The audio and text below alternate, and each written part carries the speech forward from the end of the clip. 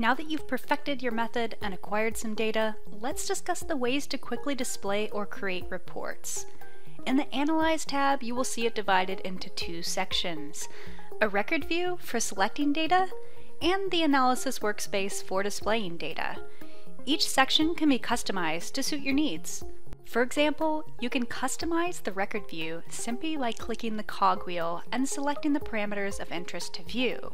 The parameters can be reordered using the up and down arrow, or added and removed using the right and left arrows. Once you're happy with your changes, simply click OK to go back to the record view. To view the full record view, you can simply click on Full View and collapse it using the Restore View button. Another neat feature in the record view is recalling the method used to collect the data. Simply select the sample, right-click, view the method. From here, you can save the method or run another sample with the exact same method conditions. Going back to the Analyze tab, you can also see in the record view there is a way to edit parameters such as viscosity, refractive index, or the data processing algorithm used without the need to rerun samples. Simply right-click on any record and edit the result. It's a good idea to first edit the name to distinguish it from the original record. From there, you can make your changes. For example, maybe you chose the wrong dispersant, so the viscosity value was incorrect. Simply select the correct dispersant, and the data will be automatically recalculated. You can view this in the Workspace under the Summary tab and see the recalculated data, in this case in orange.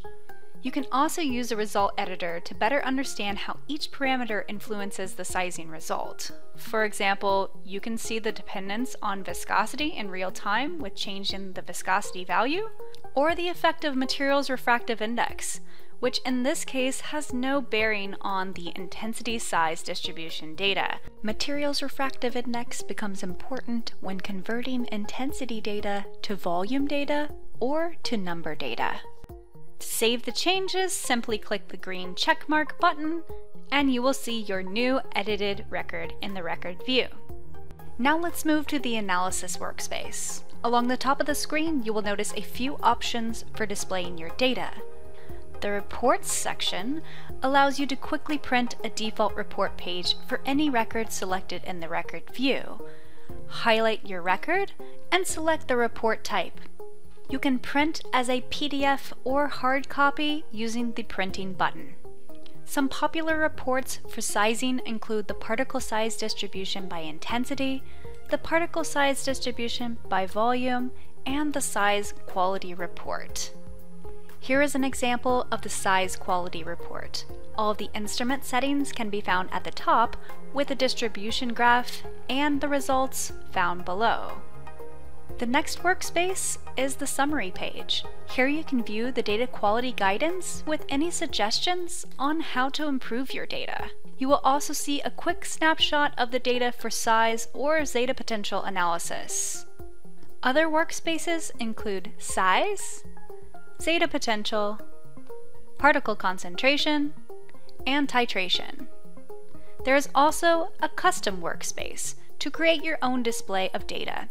You can customize the windows by using the drop-down to select the appropriate type of graph, picture, or table. The green button with 3 dots can be used further to customize the displayed results. For example, in a parameter list, you can use the Settings button to search for parameters and rearrange the order in the table. Now let's move on to the Report Designer, where you can create customized templates to quickly print a report. Simply click on the plus symbol to get started. Add a name to your report and select the layout. Click on each green box to select the type of display.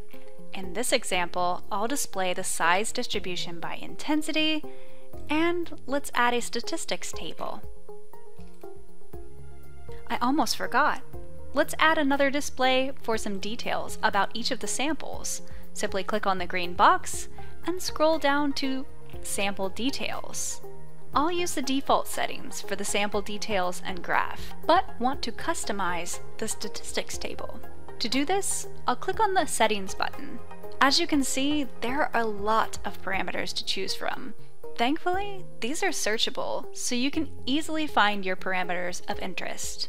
Let's add the polydispersity from the cumulants fit, and the individual peaks from the intensity and the volume distribution.